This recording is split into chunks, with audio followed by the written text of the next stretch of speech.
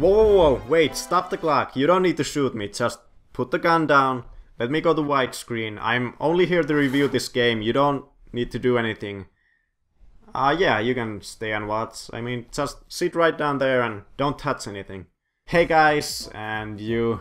I'm Bonefoot, and this is my first Halloween video. We don't really celebrate Halloween here in Finland, or at least where I live, but I thought it'd be fun to start a little tradition of making spooky videos this time of year. I am a pretty big fan of all things horror after all. I've always loved old horror movies, and in recent years I've been getting more into horror games as well. For this first time celebration I've decided to review one of the spookiest games I own, Ghoul Panic. Just look at those frightening ghosts. Okay, fine, maybe it's not the spookiest game, but it fits the Halloween theme and I wanted to talk about it, so I'm talking about it. As you might have gathered from the intro, it's a light gun game. Now, the only light gun I owned back in the day was this NES Sapper, and I had a lot of fun with it for a little while, but my interest in it slowly faded away. I never knew anyone who owned the Super Scope for the SNES, so I went through that whole generation without seeing anything new come out in the light gun scene. It wasn't until the PS1 that I got to see the next piece of gun peripheral goodness, when one day, right after Christmas, my best friend called me over to his house to show me what he'd gotten from Santa. We went into his room and there he had all set up and ready to go. This, the Namco Gun Con, the second light gun released for the PlayStation after the Konami Justifier. By this point I had almost completely forgotten about light guns, and this was an awesome return to that part of gaming for me. The Gun Con looked so much more badass and realistic compared to the bright orange Sapper. It doesn't have the same satisfying loud click when you pull the trigger. Like the Sapper, you don't need to pull the trigger nearly as far and it's much lighter and just makes this small clicking sound. But that actually makes it so you can shoot much more rapidly and with less effort.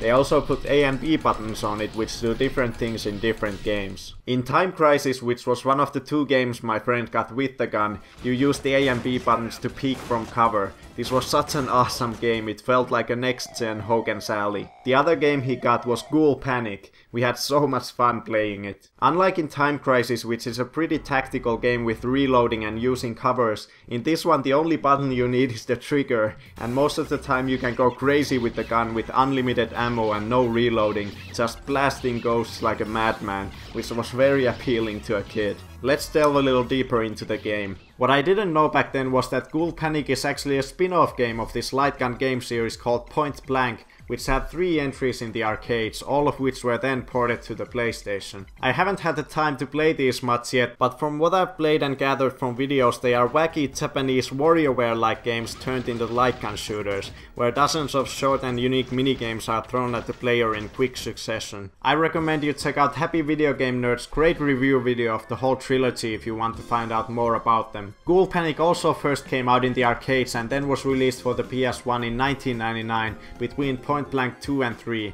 For some odd reason it was never released in the US, only Japan and Europe. Unlike what the back of the box says, it was not developed by Namco like the Point Blank games, they were just a publisher this time. The developer was a company called Aiding/Racing, who were known in the 1990s for making arcade games like Bloody Roar, 1944 The Loop Master, and Go-Go 13. Let's jump into the game and see how many nightmares it'll give us. There are quite a few different modes to choose from and I'm going to showcase all of them in this video. Let's check out the arcade mode first and see what the fundamental gameplay is like. The story goes as follows. A crazy witch called Witchina, who lives in an old deserted house on a hill in an unnamed town, has allegedly started turning townsfolk into cats to add to her collection. Players 1 and 2 take control of the main characters Lisa and Kevin, both of whom have been turned into cats. They are marching to the witch's house, guns blazing, to save the townsfolk and lift the curse from themselves. To help them accomplish their mission, you have to play through 17 minigame-like stages. Before each stage you are quickly briefed on what your objective on that stage is and how many bullets and seconds you have to finish that objective.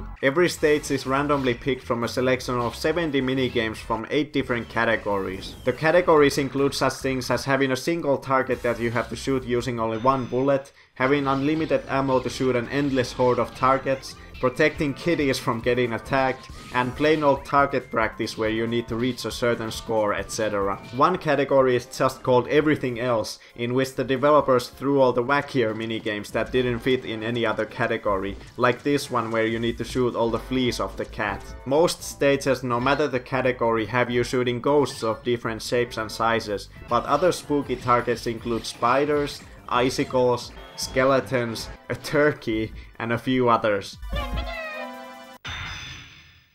My favorite stages are the ones where a handful of ghosts appear on the screen at small intervals and you have to do some fast precision shooting, because they remind me of western quick draws and I do best in those stages. The single target stages are pretty fun too, but they're quite easy and always very short. In the unlimited ammo ones with tons of targets, after the first few carefully aimed shots, I just find myself pulling the trigger rapidly and half aiming to the direction where most targets are huddled up. I feel like that's the only way to beat some of those stages, and I don't enjoy that as much anymore as I did when I was a kid. And then I also end up shooting things I'm not supposed to shoot. You start off with 3 hearts and you lose one every time you either fail to pass the goal of the stage, shoot a forbidden target which are cats, bomb ghosts and other players' colored ghosts if you're playing with a friend, or by failing to avoid a boss's attack. In the arcade version of Ghoul Panic, if you lost all 3 of your hearts, you would need to put more money in the machine to continue, but on the PS1 you can of course just keep putting in more and more fake coins, so there's much less incentive to avoid losing hearts, but in any case you're mostly playing for the high score anyways. Your score in each stage is determined by the amount of hits you get on targets, your hit rate, your speed, how rapidly you fire, and your accuracy. The arcade mode starts with a random intro stage, and after that you get to choose the order in which you want to do the next 4 stages. One of the 4 always has a gem attached to it. If you beat that particular stage you'll receive it, and once you've played all 4 stages and move on to the first boss, the gem takes some health off of the boss before the fight begins to make it a little easier. After the first boss the cycle repeats 2 more times. Play 4 stages and face a boss. Play 4 more stages and face another boss, and then at the end there's an additional final boss that takes damage from all the gems you've gathered until then. Kill her and you've beaten the arcade mode, and the main characters and all the townsfolk are turned back to their normal selves. The bosses are all the witch's family members. First there's her little brother Frankie, who jumps on a pogo stick, then her father Vladdy the flying vampire, then the witch herself is the 3rd boss, and the final boss is her monstrous mother, Mamma Mia.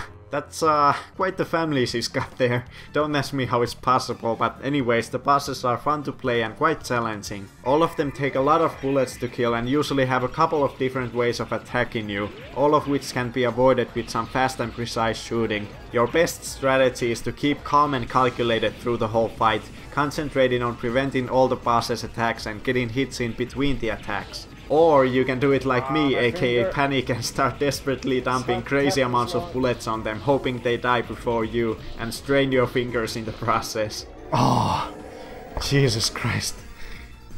Ow. My hand really didn't like that boss fight. You can still feel it. The arcade mode takes about 15 to 20 minutes to play through, and it's decent.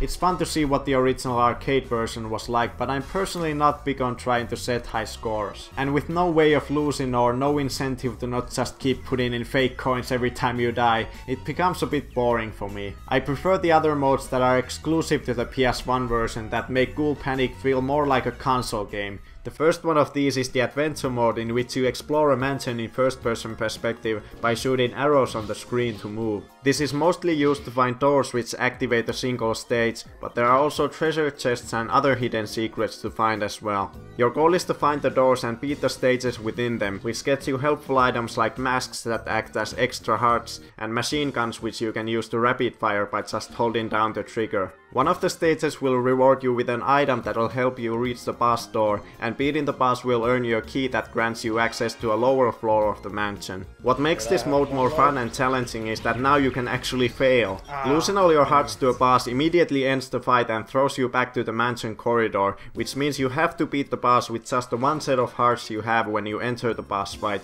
instead of just putting in more fake coins to continue without any interruption like in the arcade mode. There's even an extra boss in this mode, with Xena's second little brother Mummy. He is now the first boss and is unfortunately extremely easy, so he doesn't bring much to the game. The mansion has a total of 4 floors. Once you've explored them and beaten all the bosses, you face the final boss, and by killing her you beat the adventure mode. The story is otherwise exactly the same as in the arcade mode, but instead of a haunted house it's a big mansion. It takes about an hour to beat the adventure mode and it's a lot of fun to play through once, but there's no real replay value. So after playing that, I spent most of my time playing my favorite mode in the game, which is survival. Before we go into that, I gotta mention that beating the adventure mode unlocks another mode called Remix, which is basically an extended arcade mode. They added 4 more stages and the extra boss Mummy to it.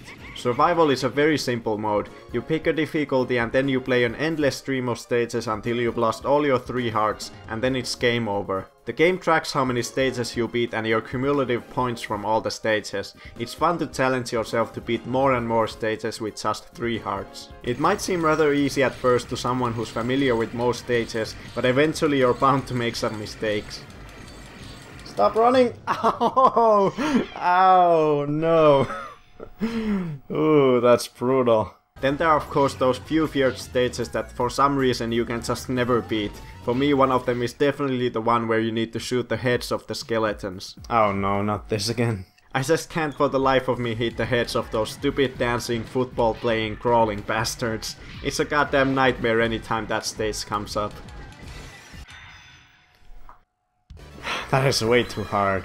The only thing survival mode lacks is the boss fights, but you can get your fill of those in the previous modes. Next up is the party mode, which has multiple different multiplayer games. The arcade mode in itself already has the option of 2 players, but these are some extra multiplayer goodness. Free Battle is a one-on-one versus game where you choose how many stages you want to play, and whoever does better, aka gets more points in most of those stages, wins. You're definitely going to need 2 gun cons to make this at all fair. Playing with a controller is just not good times. Race Battle is a 2 to 8 player game where you take turns playing stages and your point score determines how far your ghostly car moves forward on the racetrack. You can choose how long you want the track to be, and whoever reaches the goal line first wins. Panel Battle is another 2 to 8 player game. In this one your goal is to turn the most amount of panels on the board to your color. Most panels have a stage in them that you need to beat to turn them to your color, but some have other good or bad surprises in them that can turn the tide of the game. All the party games are good in my opinion. I think they make Ghoul Panic a fun game to play even with bigger groups of people. The game is overall pretty easy to understand and always explains what you have to do every step of the way, so even new players shouldn't have much trouble just jumping in even if they haven't played the game before. Then lastly there's practice mode, which is self-explanatory. You can practice playing any and all of the individual stages, including boss fights that you've played in any of the other modes. That concludes our tour of Ghoul Panic. I really like the game. It's one of those light gun games like Duck Hunt that you can keep coming back to every 6 months to a year to enjoy for a few hours, and even more often if you have friends to play with. Which I do not. The gameplay is well executed and the large variety of unique stages just ooze imagination and creativity. The great presentation with the cutesy Halloweeny visuals makes it stand out from all the other light gun games on the PS1. The music is a little less Halloweeny, but I think it makes sense to have more upbeat music for a fast-paced light gun game like this. There's still some Halloween flair there and it sounds great. However, my favorite piece of music in the game is the awesome victory theme that plays anytime you beat a stage. It's so groovy, I love it. So if you have the means of playing it, I definitely recommend you check out Ghoul Panic. It's a great game. I really hope you enjoyed watching this. I'll see you next year with another spooky video, but in the meanwhile I'll be making some less spooky ones. So stay tuned for more videos and thanks for watching. Happy Halloween!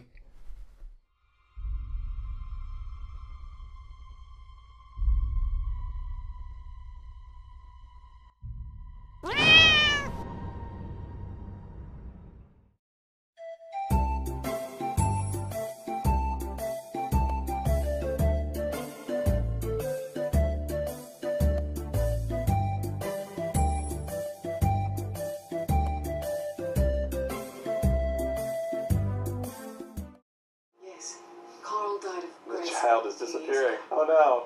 We gotta go back to the future. Getting in our car and going back into the back of time. We go forward to... I'm not sure why you're saying that.